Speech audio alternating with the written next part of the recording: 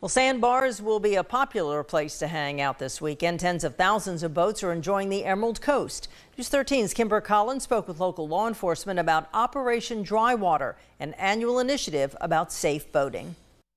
Law enforcement agencies are lining popular water destinations like Crab Island and Destin. The mission, Operation Dry Water. Our message to people that aren't from the area and they're renting boats and they come out here is, number one, know your limitations. Know what you're capable of doing if you get yourself in a bad position. Number two, it's good seamanship.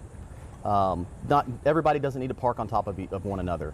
When we do that is when we start seeing a lot of problems. Okaloosa County deputies say the biggest hurdle has been the moving tide, pulling people and boats into problems. This weekend has been pretty busy we've had an outgoing tide.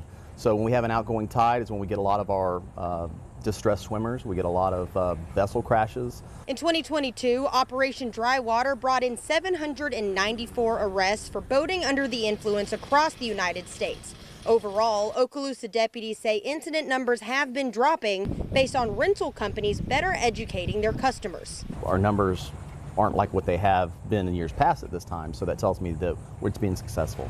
In Okaloosa County, Kimber Collins, News 13, Panhandle Strong. While Operation Dry Water technically ends today, July 3rd, law enforcement says they will still have a heavy presence out for the 4th of July. For more information on boater safety tips, you can go to our website, mypanhandle.com.